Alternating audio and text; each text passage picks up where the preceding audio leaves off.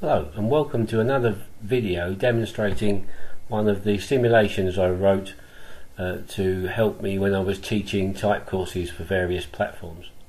Today we're going to look at the video and the simulation for the 139 rotor brake system that I used when I was teaching, and again, like my other systems, it's been created using Excel VBA. So when we click into the picture, as you see, it goes to full screen. At the moment the aircraft is landed, it's on the ground, we've got weight on the wheels, the engines are switched off, and there's pressure in the rotor brake system. Like my other simulations, I've got some little links in here which allows me to take the student to pictures to show various components around the aircraft. And here we can have a button which links us to the schematic itself, as it is in the manuals. Because this was one of my early ones, I struggled to work out how to have everything happen on one simulation, including the faults. So I did it by 2 pages. So this one is the main system, but this one is where all the faults are. You can see the buttons down the side can replicate what happens when the caliper fails in the down position, in the up position, when the handle is out of position, and when the pads stick. Coming back to the main picture, then we've got a link to the location to show where components are on the aircraft, again using drawings from the AMM. And here we've got a little description with the abbreviations for all of the components that we will find in the system. Coming back now, so we can just turn off the little icon to clear this up a little bit. And as I said, at the moment we're sat there, we've got power on, and we've got the rotor brake in the on position.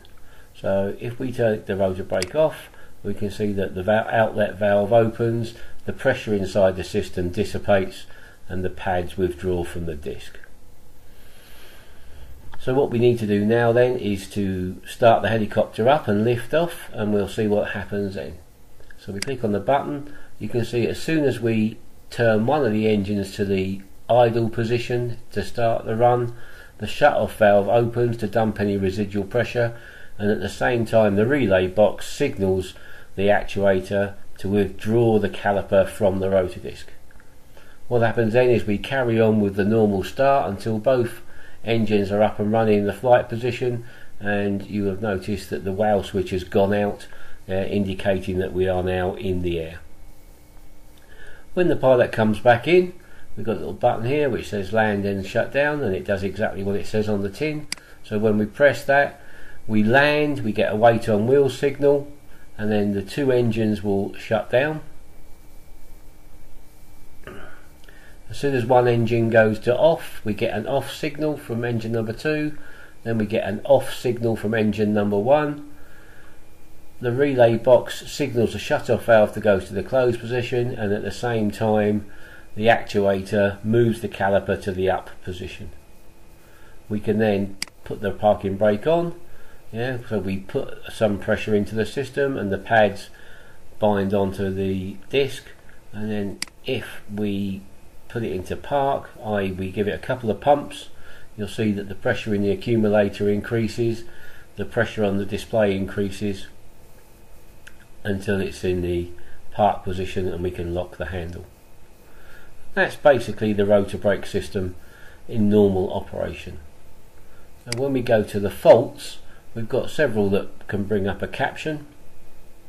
So initially, if it fails in the down position, so we click down, what happens is the engines, both engines have got a off signal, and inside 10 seconds the rotor brake control box should signal, or the actuator should get a signal to say that the caliper has come up.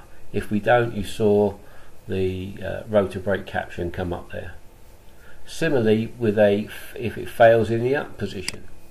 So we're in the up position.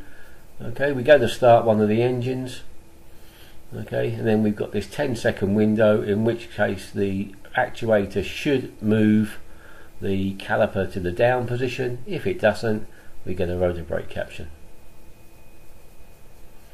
Okay, the next one to look at is a handle. So in this instance we're running, both engines are running, and you can see that the handle is out of position, so the control lever position switch sends a signal to the relay box if it's out of position, and we get a caption. And the last one is the pads. So if the pads fail to release, again we get a signal from the micro switch coming up to the relay box, rotor brake caption comes on. Okay, so that is my simulation of the AW139 rotor brake system. I hope you enjoyed it. Thanks for watching.